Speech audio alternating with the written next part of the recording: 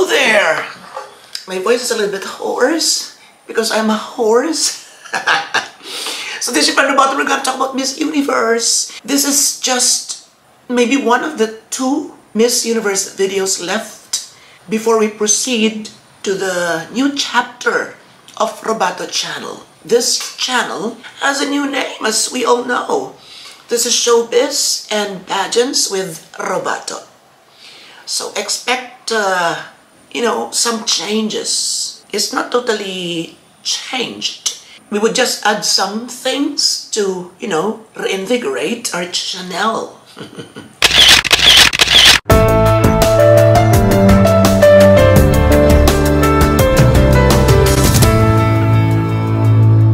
It's gonna be in Tagalog from now on.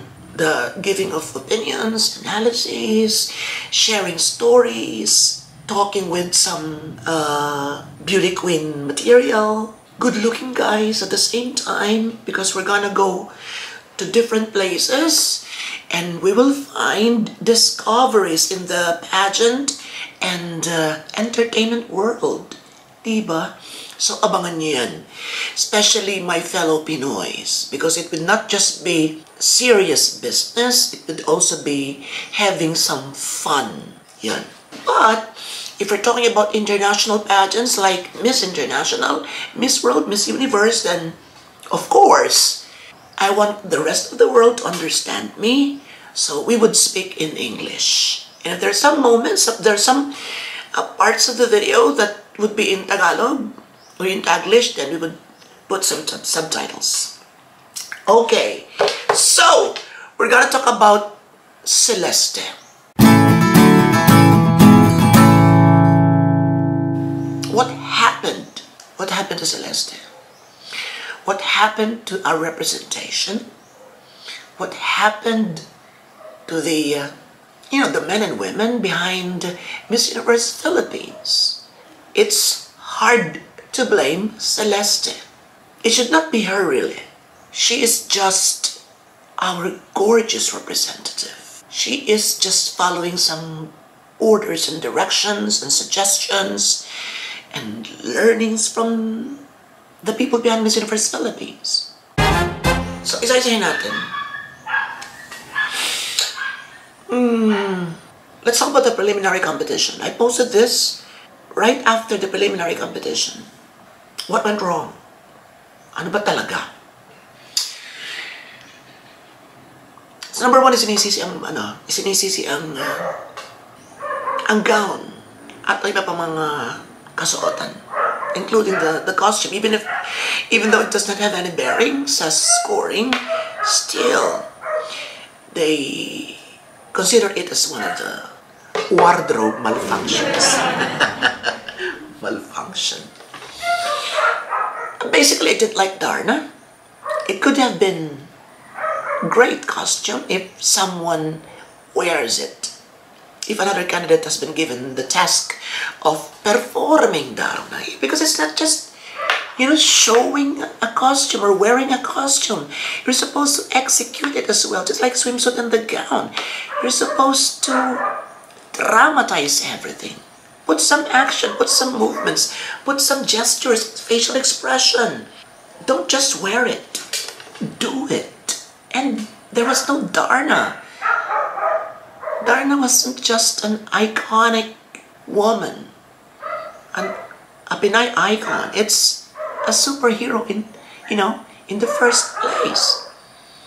So there should be some superhero. I've already said this, but I would just like to reiterate this, that she should have done something, not really acrobatic, but a little pose here and there. Look at Miss USA. Diba? May konting galaw-galaw. And the other candidates. So I think, even though there is no points, we can never ignore the possibility that some judges have been watching it. You see? So they keep on looking for someone who is strong, who is fighting, who is determined to win. Diba? And that would reflect sa kanilang scores the next day, because that would be added informally to their scores, whether we Whether it's just an, a product of my imagination or maybe a reality, whatever, should have performed better. And once again, it is not Celeste. Of course, she's just following the directions that has been, given to her.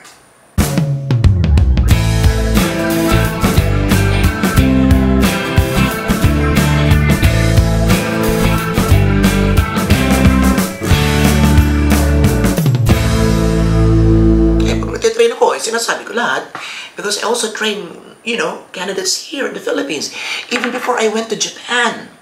Diba? So, ganito ka, ganyan ka. Okay, magdala ka ng ganito and then ganun ka pagdating sa unahan and then mag-emote ka. Okay, ganyan, konting, diba? Or konting pose. Ganun. So, hindi ko alam kung bakit nakalimutan yun. Kung bakit hindi naalaala and they're considered top-notch when it comes to handling candidates because they are there. They are under a legit organization that is sending, a Philippine representative to the universe. So they must be on top of everyone. Kaya nasabi ko, ang dami magagaling na trainers in the Philippines, but they are, they are the elite circle of trainers. They should have known everything. Diba? More than us. Pero yun, maraming kulang. The gown,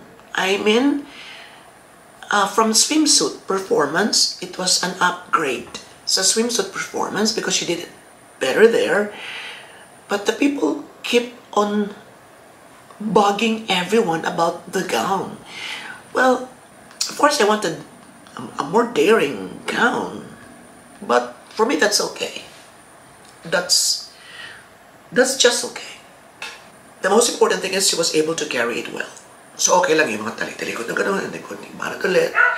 Okay lang yun. Sa akin, okay lang yung gown. Hindi okay yung costume. It was very promising. But if there was a great execution, it could have been better. Doon sa mga pictorials, sa mga ganap, activities, buhos naman, di ba? Talagang todo bigay. Todo bigay. And even Celeste, the poutings are there. Emote is there. Di ba? Andun. So, doon nilalabas sa mga ganoon. I don't know. And okay lang na nilalabas doon because part ka ng pagsali, although walang points, is para mas maraming mahikayat na fans na sumuporta sa'yo. And nakikita ng judges yun, yung mga photos sila, syempre, tinanalian. Pero dapat, dinala doon sa stage. Diba? Kasi doon talaga yung labanan. Doon sa preliminary competition. And, yun, nakulangan ako. And marami nakulangan. Pero marami rin, swak na swak lang daw. Maraming nagustuhan ito. Yun, so kanya-kanya nga tayo ng pananaw. But, as we all know, hindi siya nakapasok sa semifinals. And maybe that's one of the culprit. Her average performance during the preliminary competition.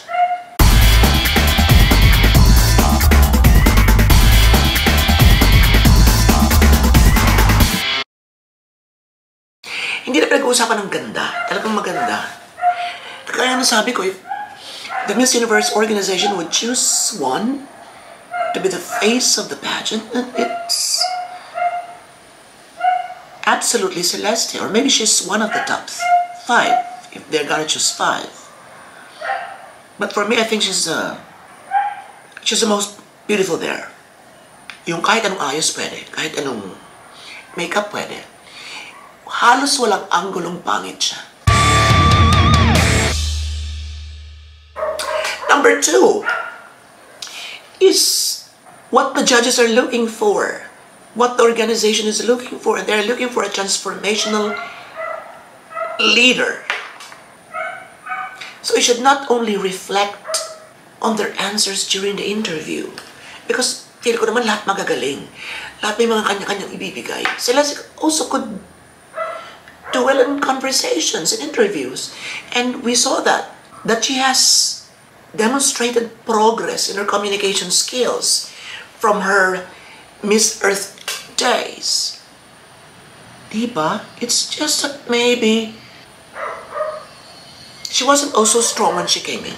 Maybe, let's just maybe, all we have are, assumptions, guessings, etc., etc., etc. Because wala naman nakakita. Behind closed doors. So, puro tayo chismisan, puro tayo analysis, lahat tayo, di ba? So, I think, maybe, kasi if the judges were really oriented about that transformational leader, isa sa mga bentahe din is yung talas ang pananalita mo. Tipong bossy at the same time is charming. Diba? Yung tipong amor powers ang dating.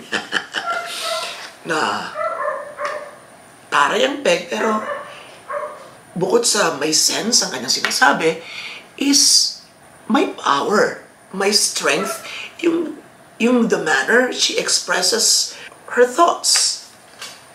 Diba? So hindi pwede alam-ya siyempre doon because they're looking for a leader, a strong leader at that. So baka, once again, baka. So baka soft ulit yung dating niya kahit pa ang ganda-ganda ng suot niya. Iyon. Dominican Republic, USA, mukhang intimidating pagpasok pa lang sa pagpasok pa lang sa bulwagan ng mga judges sa closer interview. So ako kay Celeste, ginaya ko yung yung shoot niya. Binuksan yung malaking pinto. I think Vogue video shoot. So, sort of that. Did you see that? Dapat gano'n na entrada niya. So, char lang naman.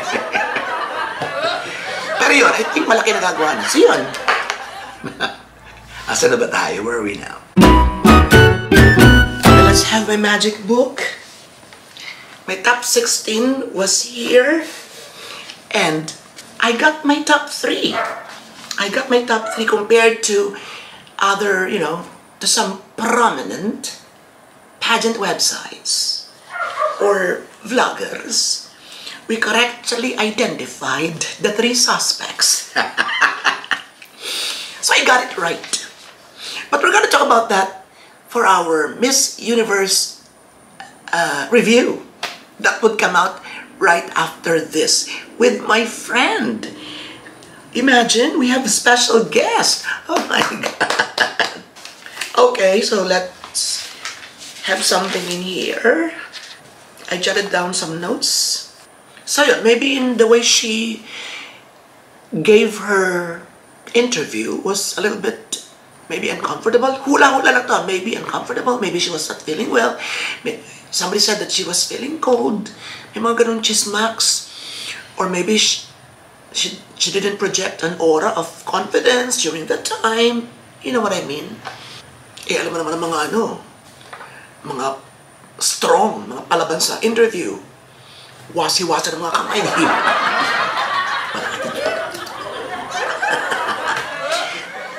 So maybe they didn't see that transformative or transformational leadership in Celeste during the interview. Or let's just say that she had a good interview. Maybe hindi kasama sa mga top 10 best, maybe average, in the middle. Na pwedeng pumasok talaga sa top 16. And then i-add nila ngayon yung performance, yung transformational leader qualities on stage naman ngayon. Through the gown and swimsuit competitions. So you see, kung ginalingan niya ron, kung okay lang score niya dito, pero ang score niya doon is so-so din ang average, hindi ka makakapasok. Kung super galing na agad, top 3, top 5 na talaga agad yun sa overall ranking because lumalaban talaga. Hindi naman sobrang arte. Let's not exaggerate things. I'm not getting overboard by this one, but I think she should have done better and I think she could do it.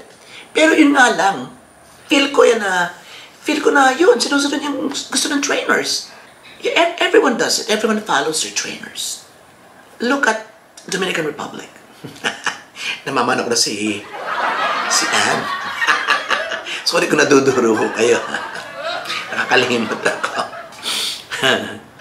Asa na tayo? Dominican Republic, she's my number 1 bet. She could have been the new Miss Universe. Had she changed her style, the strength The power, the the leadership qualities that we saw during the preliminary competitions are gone.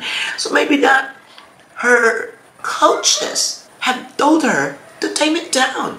Diba? Okay, so let them do this and do that on stage. Now, just let your arms down. So yun ang sinunod niya, ganun-ganun lang siya. Diba? Kung ginawa pa rin niya yung astig niyang ano sa ano. Well, I don't think so. Yung mga ganun-ganun habang sumasagot siya, iba. Tapos medyo taas ulit yung hair. That would, she would look more queenly. Don't you agree? Just imagine that. She's wearing a stylized bun. Mahalaga medyo nakataas. She would look taller. And then she would put her arms here again. Diba? That should exude so much confidence during that night. Malamang siya yung manalo. Alright, so the transformative leadership qualities are very important. That's why dapat, the Miss Universe Philippines organization should be on a lookout for that kind of candidate. Kahit hindi masyadong kagandahan. So transformative leadership qualities, average preliminary performance. What else? They keep on saying authenticity, that she wouldn't trade authenticity for the crown. Well, you know what? I respect that. Or I respect the organization because I know it's a team decision, it's a team goal. Now, don't sacrifice authenticity. But I think authenticity shouldn't be an issue here.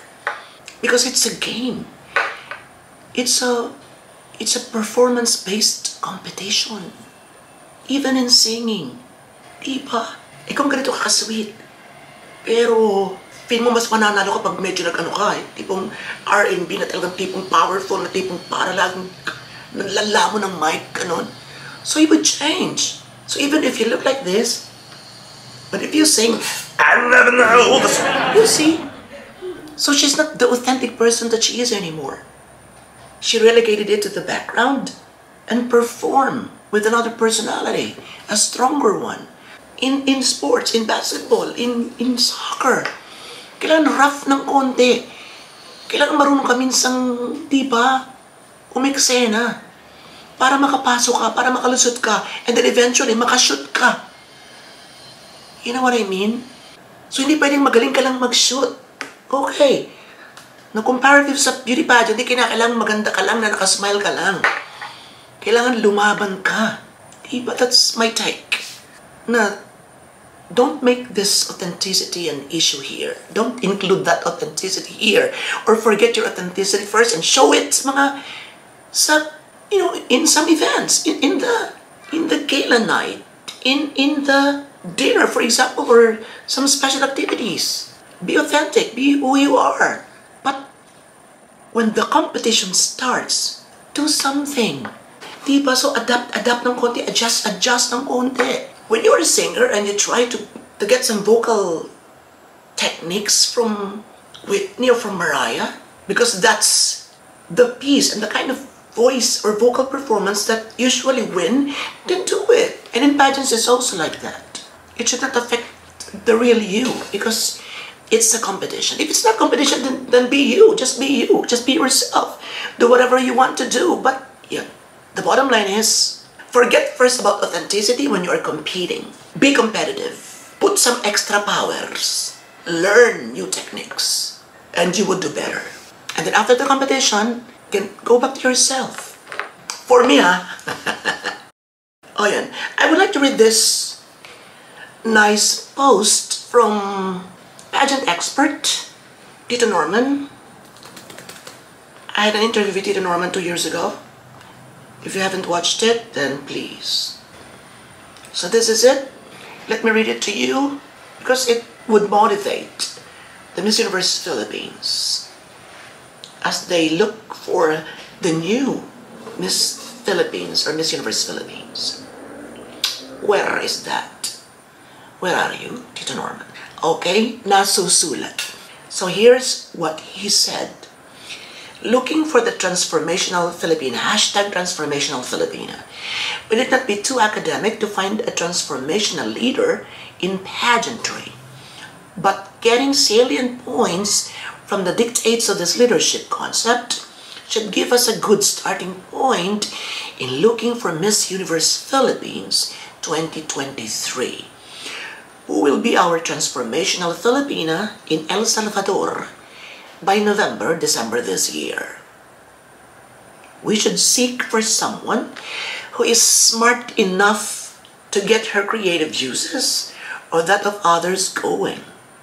She is an agent of change in progress, if you will. She should ideally be involved in an ongoing project where people take inspiration from her words of wisdom or participation. She also has to foster unity among them. You can call it an advocacy or an active part in a charity or non-governmental organization, but she needs to show more than lip service in her involvement and the passion to get her hands-on touch to the same.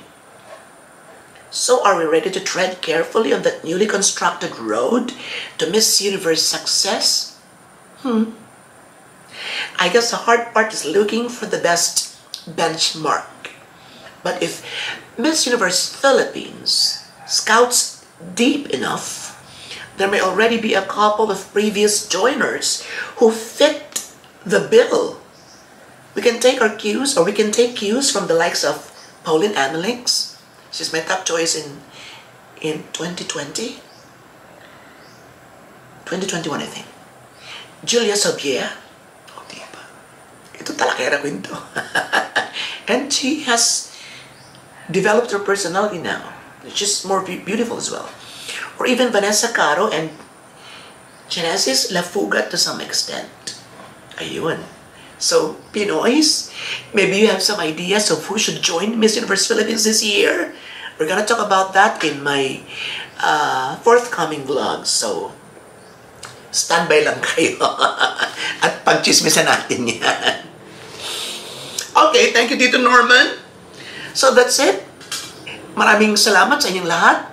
I don't know if you have learned a thing or two, or if you have understood something. But that's my take. We love Celeste. Don't get me wrong, I love Celeste. With the not-so-powerful performance, I still included her in my top 5. So this is my list. And for those who haven't watched my final forecast, the title is Top 16, and my last 2 standing. Ayun. I put Philippines into my Magic 5 because I had high hopes for her. Still, hindi lang talaga nabigyan ng emote. And for those who are telling na, tama na yung mukha niya ganun lang. No, yes, ako nakulangan ako ng konti. There should be some emotions. There should be some changes in the face and the mood. You know, the poutings here and there wouldn't make her less of a winner. In fact, makakadagdag to. I think so. Yun. Personal take ko lang okay yung siyempre kanya-kanya tayo. And yun, ginagalang ko yung opinion, I respect yours. And then I saw the dress that she was supposed to wear during the finals. Ang ganda. Kung yun ang sinuot niya, dagdag points. Ang ganda. And then nakataas ang hair. Yun, medyo tataas siya ng konti doon. And then konting, kasi ang ganda-ganda pag tumataas yung eyebrows niya, hindi siya nagmumukhang, she still looks sophisticated, at hindi siya nagmumukhang villainous. Hindi, walang ganong aura. So dapat, yun ay binigay nila because bagay na bagay sa kanya. At the same time, she would look more like a leader when she wear the hair and the kind of outfit, dress, gown. May mga ilang pa dito. Let me read some comments from the viewers. From Sophie26, communication skills and advocacy are one of the weaknesses of Celeste. I heard that closed-door interview scores highest, about 50%. And I heard also that during her interview, she was a little bit cold. So now that figure why she lost big time. Also blame it to her handlers and Miss Universe Philippines organizers. Another thing or another comment. So if you have your own opinions or other things that you consider as the reasons why Celeste didn't make it to the semifinals round, comment lang kayo sa baba. So, whether nakapagbigay siya ng magandang sagot or hindi, whether hindi siya nakapasok or hindi, Celeste will remain Celeste, one of our best representatives to Miss Universe. That's it. Thank you very much. This is your friend Robato, and see you again.